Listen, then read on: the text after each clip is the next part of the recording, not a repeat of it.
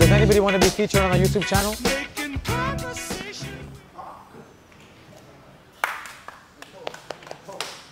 Thank you very much.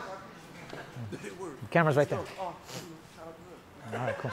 All right, so guys, we are working on guard passing, right? So we're doing a continuation of what we were doing last week in my classes after we open up the closed guard, right? So my training partner is going to be on their back, okay, just like that, and their legs are going to be up, right? So a lot of times, again, they're going to do a good job of keeping their feet right in front of me, right? So first things first is I need to have a good wrestling stance. I need to approach his guard with respect. You know, I can't just like haphazardly walk in and then get swept, and then I don't know now where I am, I get caught up in his guard, right? So first step is I'm going to grab the top of his ankles and I'm going to roll his ankles downward just like this. Now I have a right leg lead. My right hand is going to go to his hip. And now, guys, I'm going to circle and I'm going to put my head on my shoulder on his outside knee just like this here. Okay? Guys, if Big Will doesn't do anything, like if he's relaxed, like he's not focused, I can easily swipe his legs out of the way and go to like a Torreando. A lot of times, though, as soon as I'm going to be here, okay, Big Will's going to do strong frames. And I feel like I'm a little bit stuck. There's a little too much tension. So now, the direction of his frames is this way. So I'm going to misdirect his frames by taking a half step back. And now I'm going to bring my leg right in between his and enter into a strong knee cut position, guys. It's very important, guys, that my shoulder is going to be below his knee. And then I'm leaning on him. I don't want to create a gap here and a big space for his knee to come in, etc. It's not necessarily a bad thing. I have answers for that too, but I would rather be in this kind of hub like this. Now Big Will is going to do a frame across both of my... No. He's going to do... Just stay right here. He's going to do a frame against both of my shoulders, and I got to deal with that top frame.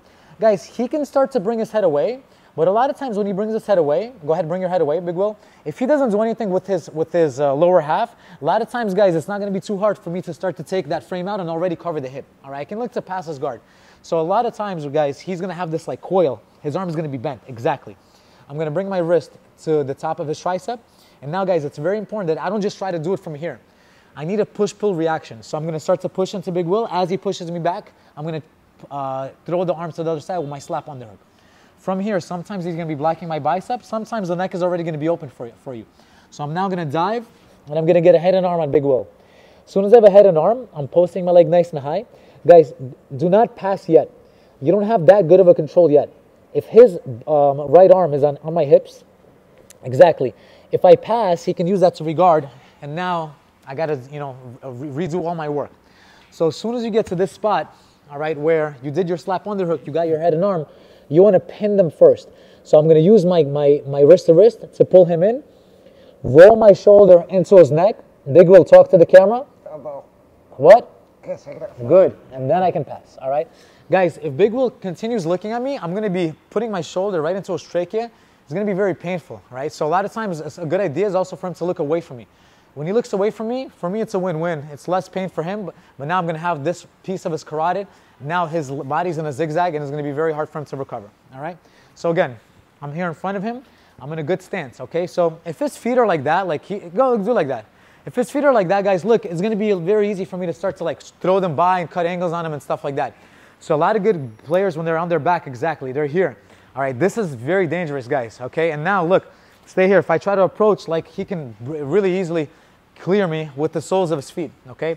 So if I'm going to be in a stance, I'm going to roll the ankles down.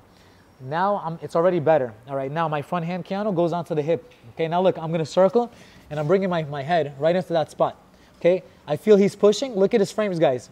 As I take a half step back, I'm misdirecting them, and then I can enter into the knee cut. He has to follow and adjust. And as he follows and adjusts, you're on TV, man. Stay focused. Now I'm going to do my slap underhook. From here, I'm going to capture my head and arm. I'm going to pull him in. Big Will, start to look away from me for your own benefit. I'm going to roll my shoulder into his neck, all right? And then I take my toe out, and now I establish a really nice tight side control. Guys, the best news is that this arm is already on the side of the Kimura, right? So if I start to switch, Kimura is going to be open right there. I already have a really nice isolation of his arm because it's not a frame on the pass. Cool? Let's give it a try, guys. Then we got a couple parts right after. Okay? Russ, can you tell the camera, young Carlos here, what you told me about the camera adding 10 pounds? Well, I said, the camera adds 10 pounds, but it also, when you're demonstrating technique, it removes 2 stripes. So yeah, you have to make allowance. And he's being a little generous. He's being a little generous for my man, all right? So stay focused, Big Will. All right, Big Will's in there. All right, come on, your debut. All right, you took Keanu's spot, so make sure you're using it. All right, so we're here. Guys, so part 2. I'm here, I roll his ankles downward, guys. I put my hand on the hip. Guys, a lot of times when I'm circling, I'm doing a good job of putting my head and my shoulder in this spot. Sometimes people are gonna do what I would actually do a lot of times. Me, a lot of times I like reverse delhi and half guard, so I'm using this foot to hook behind the hamstring and then capturing the ankle, all right? And now, capture my ankle. I'm giving you what you should be doing. And now, you know, he went from a defensive cycle to an offensive cycle, right? So when you feel that foot coming, you need to re-pummel their leg, and then you end up in a knee on belly, all right? So the part 2, I rolled his legs downward. I came this way. He's framing. No. If he grabs my leg too early, guys, I'm going to go straight for the crossface. Okay, so a lot of people, they're going to lead with the leg first. Then they're going to grab your ankle second.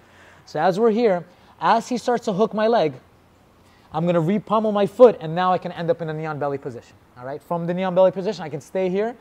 For a lot of us, we're also going to feel like we're going to have to cover the hips. So I'm going to go down to both knees and cover and end up in a top side control position. All right, so again, you're just going to have to time that. So part 2, I rolled the ankles downward. I came to my spot. As he starts to go for his foot, I'm going to re-pummel, push his leg out of the way. Beautiful. Now I bring him knee on belly. If he's turned away from me here, a lot of times I'm already going to go for my back six, etc., etc., etc. Okay, so just anticipate it, and after, you're able to land in a really, really strong spot. Cool? Let's go, guys. Guys, so third piece, and then we're going to put everything together, right? So the third piece, if I'm able to close the distance on Big Will and get my head and my shoulder right in this pocket right over here, it's going to be very hard for him to do a leg pummel with that leg, right? But inevitably, he's sometimes going to be able to do it on his own accord or create enough space to do that, right? So I rolled it down, and now, guys, look, I'm getting to my spot, but now, as soon as I get here, he pummels and he puts his foot right inside my shoulder. And now, guys, it's going to be really hard for me to do anything. He can push off and square up with me again. And now, even worse, look to tie me up and get hooks, get grips, get different guards, right? So that's one of the better answers that he can do while I'm going for the Torreando, while I'm creating my angle, right? Pummeling that leg high. So, guys, I'm going to treat it like a boxing hook. Like if there's a hook that's coming in, I'm going to bob myself underneath it, and then I'm going to use a hip grip, a scoop grip, to get myself under it and assist myself, right? So everything is the same. I roll the ankles down. And now, guys, look, I'm coming to the, wait for me. I'm coming around to the side. As soon as I'm here, guys, as he goes with his leg, I duck underneath it, and now I grab the hip. As soon as I grab the hip, now I'm going to transfer my hand to the other ankle to pin it momentarily, guys. And now my job is going to be to knee cut across his bottom leg with the leg that's closest to him, just like that. I end up on this side, guys. Okay, guys, a lot of us get into the habit of just like, all right, cool, we celebrate, and we're like, all right, we got to pass. But we don't have a pass yet, guys. There's a few things that Big Will can do.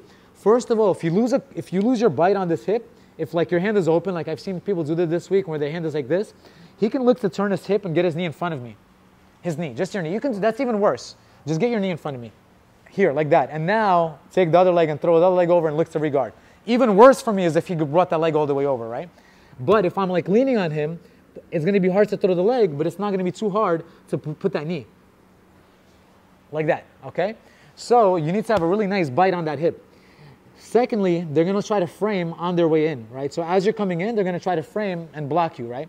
So I'm going to have to do a good job of securing the head and bringing my knee into the right spot.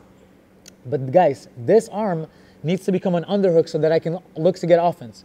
So Big Will is going to hip escape into me a little bit. I'm going to follow him. My hand is going to block his hip. I'm going to replace my hand with my own knee. And then ultimately, I'm going to take my hand out, and it becomes my underhook on the far side. I got my points, and everything is good. All right? So there's a last step of finishing touch that's very important to practice too. So don't end the rep early. Okay? So again, once more, the whole sequence.